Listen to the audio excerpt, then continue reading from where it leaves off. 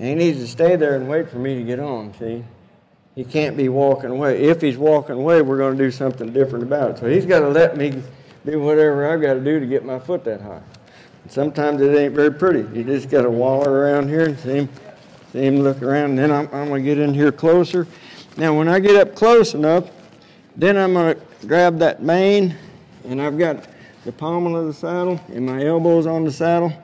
So now everything in me says come straight up. He walked off. I don't want him walking off, so I'm going to reestablish that before I put my foot in that stirrup. Now I can put my foot in that stirrup, and he tried to walk off again. So I just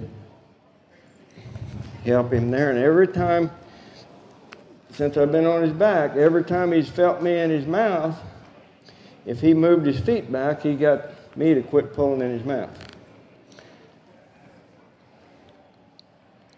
His head's a little higher than I like for it to be, so let's do some things here and see about getting some sort of communication to his face, just like I was doing up on his with the drive line.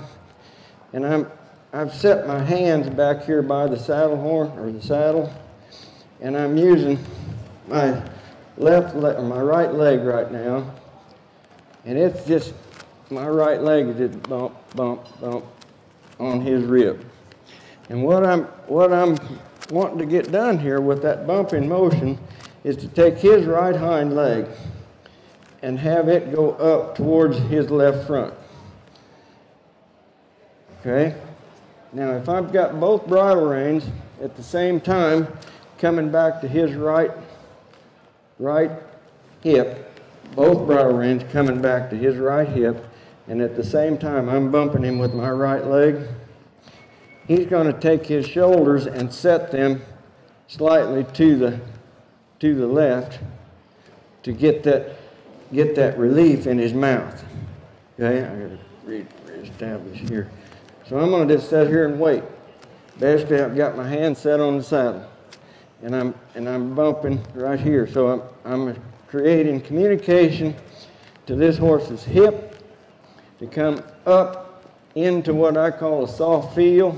And I'm moving that bit across his tongue just a little bit, Liberace fingers, and I've got what I also refer to as the John Wayne posture.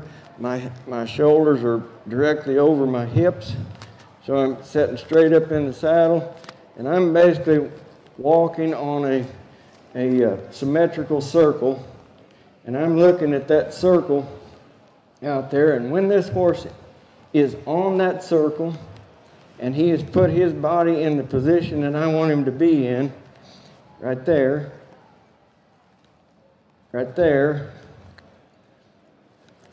going in too much, not responding to my right leg, he's wanting to turn, waiting for him to find it, there. Now he stepped up, forward. Basically what I'm wanting him to do is come up and around my inside leg, my right leg, until this horse establishes the right side of his body to be soft. I want him to connect his hip to his face and stay soft in his jaw. Stay soft in his jaw. If he raises his head up and hauls his back, he runs into my hands. If he tucks his nose and goes forward in that soft feel, he's in complete release. Like that. And my right foot is the only foot that I'm using right now, unless he would go way off to the left. And I want him to just come around there and get soft. I'm gonna come back across the center of the pen and have him go straight. Now here's the first time my left leg has become involved. I quit using my right leg, and I started using my left leg, and I kept the bridle reins the same. And now I'm going to square my body up to look forward. Now both feet are involved. See his head come up. He got pushing on my hands. I'll move that bit across his tongue, get it down in there. Now he's moving his hip to the right a little bit more than I want him to. So I'm going to just bump with my left foot here, right here, to get him to pick his shoulder straight up and get his shoulder out towards the fence a little bit and bring his hip more square behind him. It's wanting to swing instead of stay where it needs to be. There we go. And each time that horse softens up and quits pulling on my hands, he's getting quieter. Not that he's tremendously upset, but these are tools that I think you would benefit in putting on this horse where you can ride him. And by that I mean, if you try to take his friend out with him and go out on a trail ride, and you want to go one way and your friend wants to go the other way, you can't ride him there because he's just too worried about being with the other horse. But in an environment like this where he's not worried about that other horse, now establish these tools so that you've got communication ability with this horse, so that when you do get out, you can take a hold of him on a short rein, not a tight rein, but a short rein. You see, just because my bridle reins are short doesn't mean I'm pulling in his mouth all the time. He's only feeling a pull in that bit when he raises his head up. He's getting complete release when he comes down. So here I'm going to look over my left shoulder and come back. Now I've switched legs. I've quit using my left one. I will use my right one now. He should move his left front like that and come right straight through. Now he's still shaped up a little bit like a banana to the left here. I'm going to change direction. So I want to take his shoulder and his rib and push it off to the right, or to his left, and have him look around there to the right and come on through. So I'm establishing some body control. I'm going to do it directly away from you this time. I'm going to change direction. So now he's shaped up this way. So I need to get him shaped up this way in order to turn. So I'm getting his shoulder and his rib cage out of his own way so he can come through. All the while I'm thinking about that soft feel in his mouth. Let's get a little bit of a trot going here so we've got a little more rhythm.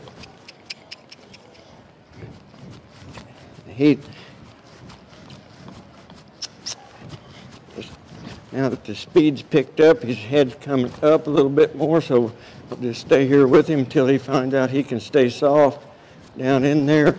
I'm going to change direction again. Lost my forward. Change his body shape. Look around there. You'll notice that my eyesight is connected to my upper body. And pushing on my hands. Let him soften up here. I look to the right and change direction. Now I'm using my left leg to change his body. He's pushing on my hands. Now he's back right. I'm trying to be like a sports announcer here and call it play-by-play, because every step matters and every body position matters. And if I can't recognize what I need to do, if I don't know exactly what I need him to do, I'm going to have a hard time communicating to him what I want. So what I want is, when I'm going left, I want him shaped up like a banana going left with his body just out around that corner. When I decide I'm going to change directions, I want to get him going straight, change his body position so it's shaped up to go around this way. So by going from right to left, we're establishing shoulder control, neck control, rib cage control, and hip control, simply by walking circles and being mindful of his body position. Now keep my hands moving just a little bit so that we get good communication down to his feet, and he keeps his nose tucked down in there like that. Let him step around here. Let him walk out. Every time I change direction, this horse wants to come up against my hands, so it's just giving me an opportunity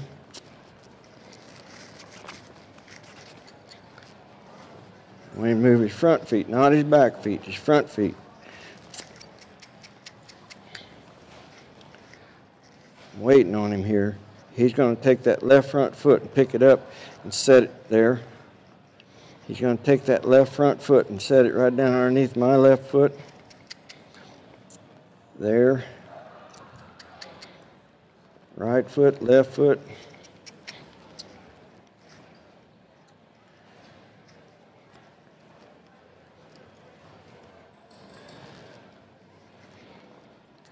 Let him walk out of this and go somewhere.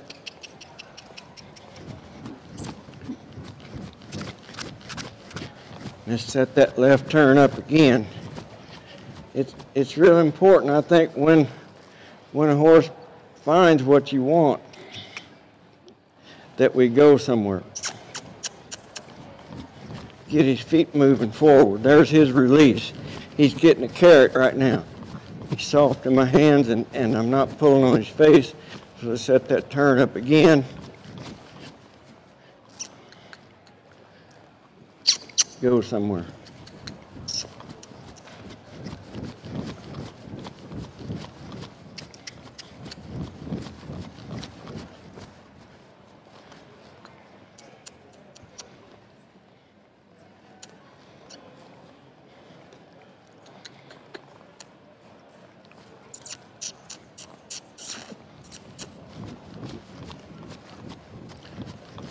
Horse is starting to listen to me now and let me move his body. When he's in a good frame of mind and you're out trail riding and everything is good, you can pitch bridle rein out to their knees and they'll be happier. But when he gets up in trouble like this, we've got to have the ability to shorten up on that bridle rein, get a short rein, and get that nose coming back down, and then establish communication to his feet down there like that.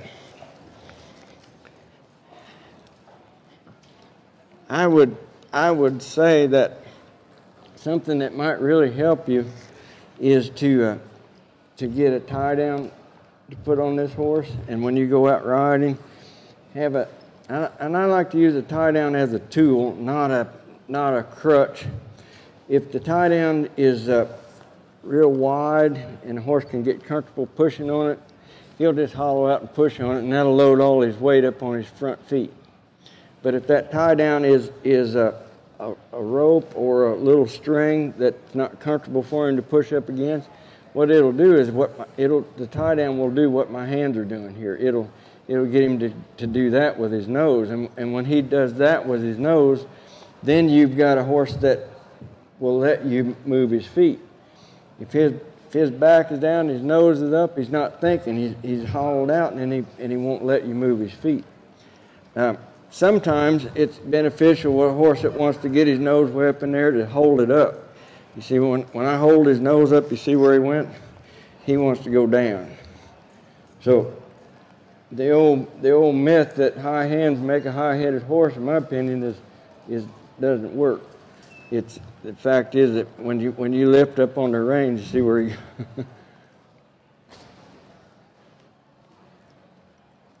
But he's feeling pretty good right now.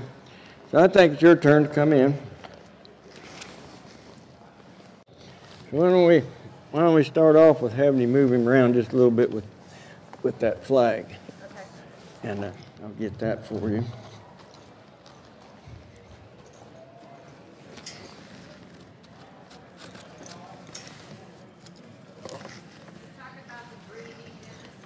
Oh yeah. Breathing is real important. Because in their world, if the lead horse isn't breathing, they're in trouble. Just, I don't know how he undid my rein there, and he bridled himself up there.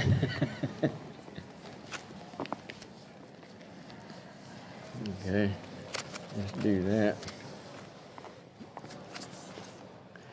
So breathing will help keep a horse kind of calm, because when the lead horse quits breathing, they're just thinking about getting ready to run for their life.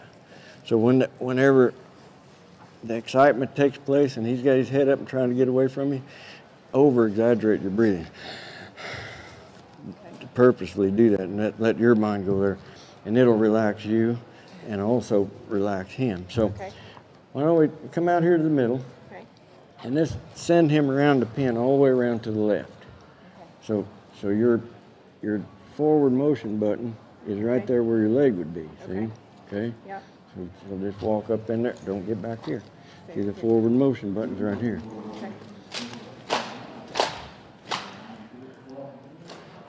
And he left us. So go ahead. Now you got permission to whack him there. Now quit. Okay, now walk there with him a little bit. Raise the flag up. There you go. Quit. See, the minute his feet move, you've got to quit. So point that flag up there. Now quit. Watch the whole horse, and see how you're behind his shoulder here, right? And you feel yourself wanting to lean to the right. Yeah. See, if I let go of you, you go up there. So you stay behind him and drive him right there. Now you're going to raise that flag up toward the. Now, when you want to stop him, then we can go from there to over here. And we get stopped. Now, if you want to come back this way, we've got to open this gate up. Come off over here. Now just raise that flag up and send him off that way. Stop right there. Now point that flag towards his shoulder, and now move it up and down a little bit and walk up in there. Now, there you go. Now we're going to drive him again. We don't want him turning, so he's thinking about turning right. See that? So step over there now and get up in his face and make him turn back to the left. Okay, you just established that you're not going to just let him do whatever he wants to do.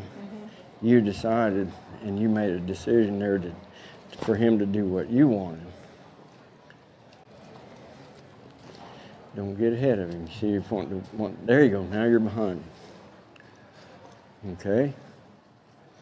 Now I know this is real slowed down, and when he's in one of those modes, it isn't going to be like this, but I bet you that's a different way of carrying himself than you're used to seeing him carrying.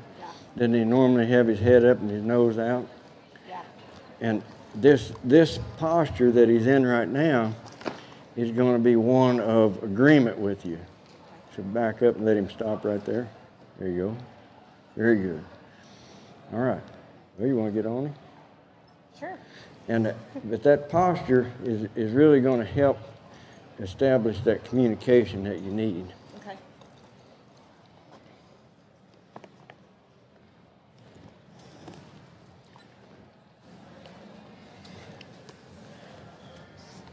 Okay. There you go. Get a hold of reins and mane. Just step. There you go. Good job. Stirrups all right? Yeah. Okay. So there you go, just like that. Get the reins a little bit shorter and get a little more distance between your hands. Keep a hold of both of them together and just spread them out like that. See, that shortens the reins up, and then we're still a little bit long on this side. So slide this hand down. There you go, like that. And maybe a little bit on the other side. A little bit closer? Yeah, just like that. But then hold both. Yeah, keep hold of that. Yeah. There you go. Okay. Now, set up straight and get your shoulders right over your hips. Scoot up in the saddle just a little bit. Now use your calf, your leg, about right there. Turn your toes out a little bit and bump on him with both feet. Get him going forward. There you go. Now, when you feel that softness, that's a different feel for you, isn't it? Now, don't look at him. Your husband drive here today, or did you? Did your husband drive here today, or did you? My husband. He did? Well, it's a good thing he was driving, because if you drive like you ride, you would have wrecked before you got out of the... Because you're looking at his ears. Okay. That's like looking at the hood of your truck when you're driving. Look out where you're going. Set up. Look. There you go. And look, pick your eyesight up. Now, move your upper body back a little bit. Now use your feet a little bit. Now use your feet. Now step on the gas. Feel him pulling on your hands just a little bit. Yeah. Add the Liberace fingers. Take contact. Kick on him a little bit with your, so get him going up into that soft feel. Feel that. Feel him come off of it. Keep kicking. Keep riding. Keep riding. If we just use fingers and we don't have engagement behind here, we're just bringing the face back to the body. Okay. And that'll just load the horse up on his front feet, and it's of no use to you. But if you've got his body coming up to his face, that's collection, and that will pick his back up, pick his shoulders up, and give you communication to his feet. If we just load him up on his front feet and stand him up there on that, you're going to have a hard time moving them. Okay? Look all the way over your right shoulder and just turn right. Pull back to that. There you go. Now, did you feel yourself when you made that turn lean in? Or don't lean in. Stay on the outside. Load your outside hip up, seat bone. Stay on the outside, and that takes all the weight off of the feet that you want him to move. So when you turn to the right, make sure that you're loaded up on the left side of your body. That takes all the weight off of his left side, so then he can just step and go. Okay, say that again now. Okay, just go forward. Okay. Just keep going forward. Now, we're going to think about turning right. Okay. So look right first. Let your shoulders come back. Let your right shoulder come. There you go. Now put your weight in your left seat bone. There you go. There you go. Okay. Now then use your left leg a little bit if you need to. And then that's going to just allow him to come through. So now you're going straight. So square up and get equal weight in both seat bones. Now look left. Now load up on your right seat bone. There you go. Bump on him. Bump on him. Okay. It's kind of like driving in the mountains. Sometimes when you go around a corner and you're going uphill, you've got to add more gas because you're turning. When you're turning, if you'll do more with your seat and legs to get his feet moving, you're going to be able to do a lot less with your hands. Okay? So pick your eyesight up again. Look back here at me. Let your left shoulder move back. There you go. See him already coming. All you did was move your body. Now look straight. Now look right. Settle in that left seat bone. Kick him. Pull on him. Pull him. Don't let him go left. Don't let him go left. It's you're driving here, not him. If you're driving your car and you want to turn this way and that car's still going this way, you're going to get busy and coming back because it should scare you. If I tell a horse to turn left and he's still going right, I get a little bit bothered because I feel like I'm losing control. But if I do that and he comes back under me, then we can breathe again. Okay? Look where you're going. Don't look at him. Come alive with your legs.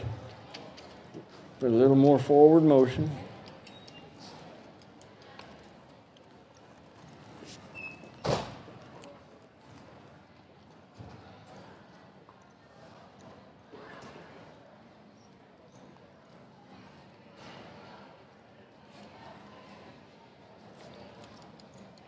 See if you can bring him up to a trot.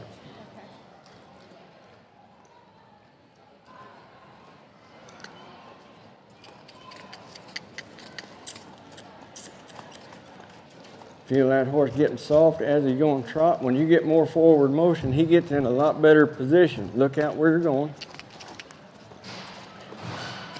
And look back over your left shoulder. And just turn back left, keep trotting.